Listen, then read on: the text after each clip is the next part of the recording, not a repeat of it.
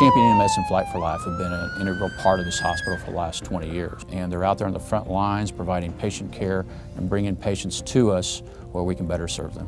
When a patient can't get to Mother Francis by any other means, we go out and get them and bring them to Mother Francis for the care that they need. We are in numerous outlying areas as far as 60, 70 miles away from the hospital. We're there for the patients in those communities from the time they call 911 to us responding to their house.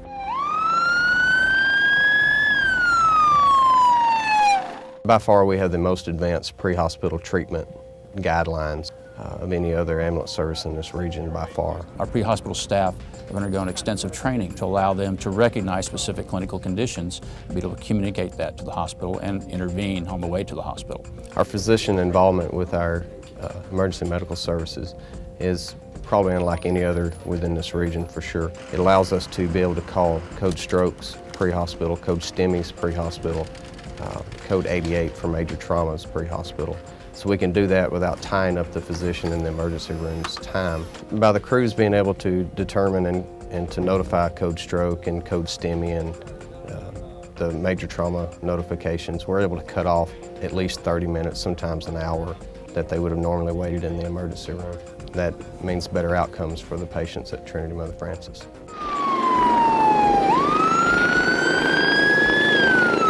Our employees in the past did not have a Mother Francis name badge, and they are ecstatic that they are getting to the branding of Mother Francis and getting a Mother Francis name badge, because in the past the only name badge that they had was Champion EMS. When the crews go out to somebody's house, they need to know that it's Mother Francis that's bringing their hospital system to them. The name badge is just an extension of that. The branding aspect, we want people to know that Champion is Mother Francis. I'm very excited to be a part of Champion EMS and the Trinity Mother Francis team and come to work every day and to wear the Trinity Mother Francis name badge. When I pick up a patient and that patient sees that I work for Mother Francis, they know that they're getting quality care as well as compassion. I'm proud to be a part of Trinity Mother Francis and Champion EMS.